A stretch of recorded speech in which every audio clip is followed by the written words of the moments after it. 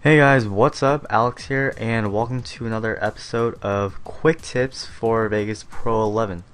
So today we're going to be learning how to group and ungroup different audio tracks and video tracks as well.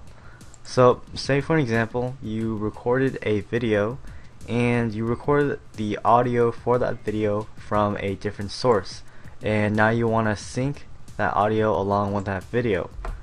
And of course, on the timeline, if you want to move it around, you would have to select both of them as separate files and then move them around. And if you want to cut it, then you have to include all those files. So for an example, if you cut it randomly like this, you're going to have to move all of those files and manually click it and move it as one piece. But there's another option that you can do, and that's called grouping the tracks. So this is how you do it. First, select one of the files on the timeline, hold Control, and click all the files you want to group.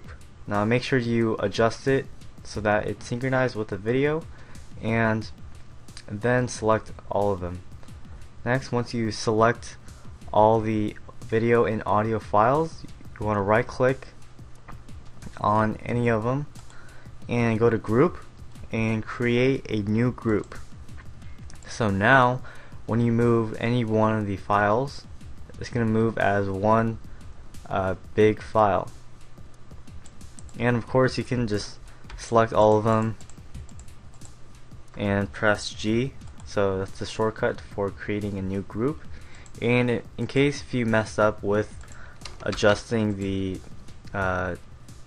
audio and the video, if you want to make any more adjustments, all you have to do is click on one of them and press U, and that will separate the video.